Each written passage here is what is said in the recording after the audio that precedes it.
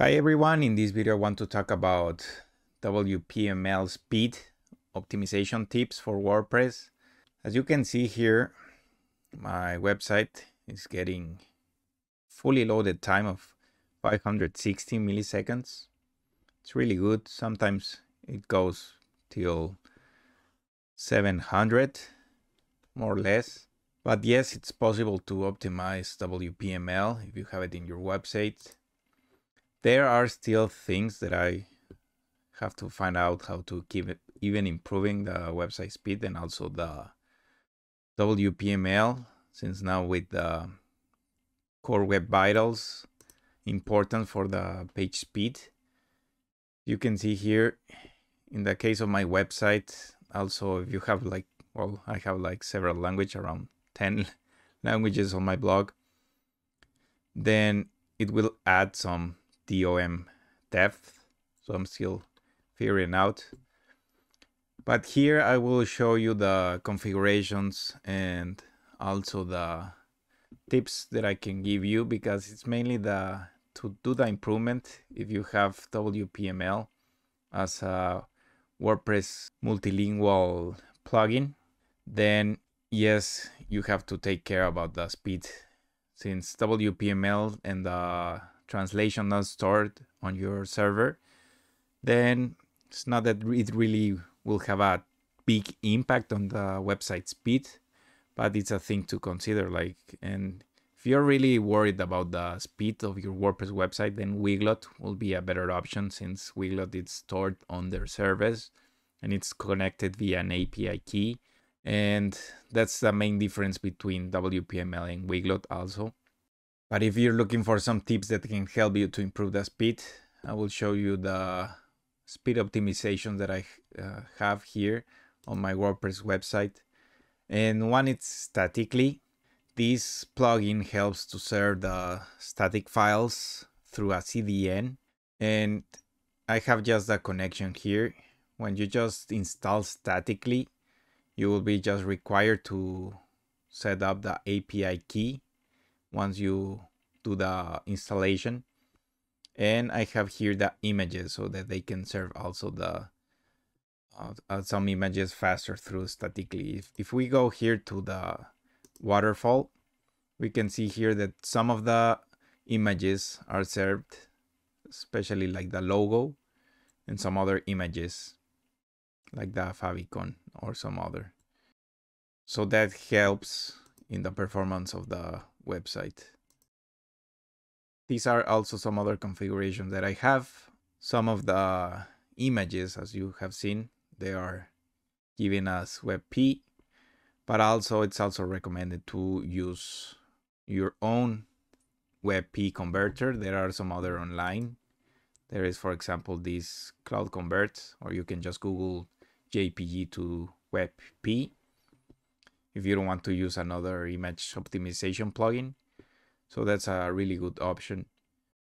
Also here in the extra, I have the emoji CDN, the relative path, the CDN, HTTPS, and the remove query.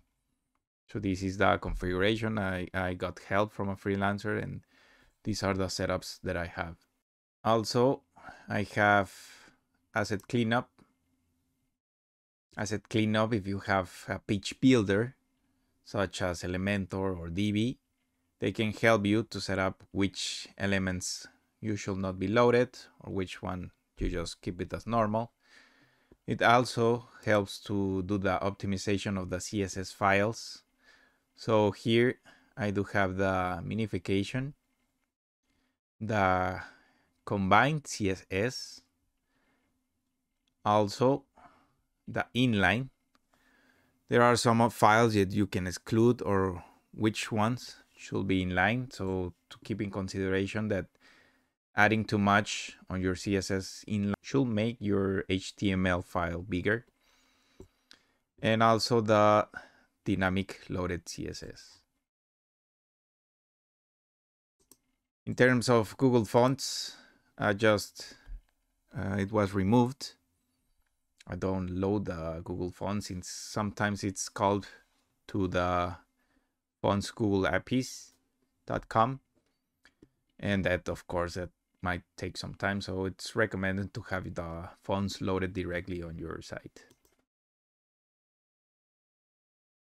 Also, there is some elements from Elementor, the Elementor icons, that sometimes it is said that they will be just loaded on some pages that include some icons from Elementor. But I have seen and tested out in my website that sometimes they do load, even if you don't have, or probably they're just like in the corner or in very hidden places of your website. So I just remove it totally, as well as the font awesome icons. So I did this to help also to remove the setup of the Elementor icons. Another one is, of course, the WP Rocket. It's one of the most common cache plugin for WordPress. Really recommend it. I do also recommend it here. I have the cache enabled for mobile devices. In file optimization, with the recent update, I set the optimize the CSS delivery as an asynchronously, because they have this remove unused CSS, but in my case and in my website, it generated some problems. So I just decided to choose or try out the CSS asynchronously, and it helped. Also, in the JavaScript files, I have the minify JavaScript. In my case, also the combination of JavaScript just generated some internal problems, so I just set it out. Also on the load JavaScript, it's deferred. For example, I have a cookie notice, and I just set it up as excluded, so it's not really loaded after the page is totally loaded. So that also actually help with the totally page loading times. Also with the delay JavaScript execution. And this really helps for the above the fold loading times. In media, I do have the images for the lazy load, also for videos and YouTube iframes. But I excluded, for example, favicons, or also the logo, or in case I'm using an image for the mobile menu. So I just set this as excluded images. Also, there's might be the need of adding missing image dimensions. Preload, there are some sets activated of the preloading for the sitemaps. Also here, enable link preloading. And in the prefetch DNS, I have the request to prefetch statically, since some of the images are connected or served via statically.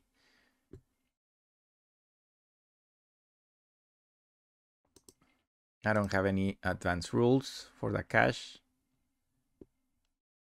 And here on CDN, well, if you have another CDN or if you're using Cloudflare, you can also have the setup for Cloudflare through WP Rocket.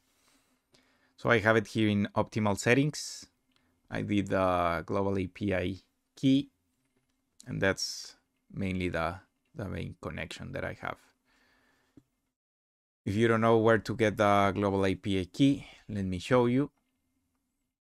You can go here to Cloudflare. You can get your zone ID. So this one, the zone ID, it's the one that goes right here. If you want the global, you can go to get your API key. In here, global API key, just view, and you just copy the API key. Those are the places where you can get this, so that WP Rocket is connected to Cloudflare. So going back here to Cloudflare, we go here to speed. We go to optimization, and the configurations that I have, it's the auto minify, the broadly, and the Rocket Loader, so to help the JavaScript improve loading times. Another recommendation that I found online was to add some page rules. You can actually just create here a page rule. This will help to cache faster and have a better time to first byte. As you can see here, I'm getting 58 milliseconds, and it's mainly due to the page rule of Cloudflare. So it does really help. You just can go here to create page rule. You just add your domain and you just search for cache level and cache everything. If we go back here, you set the edge cache also as TTL. And also for the back end, it's also recommended to bypass all the work through WordPress. So you just set the /WP admin. So these are the recommendations that I give, or I can give for the WPML speed optimization, the ones that I have that are helping me. I know that I still have to, there are things that I can still improve on my website, especially on the design, so that the DOM size is even reduced. So far it's loading really pretty well.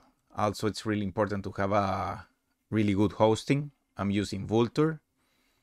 Vultr, it's a VPS hosting that can be used also for WordPress or for many other apps that can be developed. And I'm using the high frequency.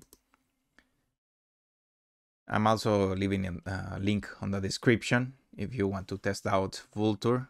It's a $100 credit, so it's a really good amount so that you can start testing out Vultr.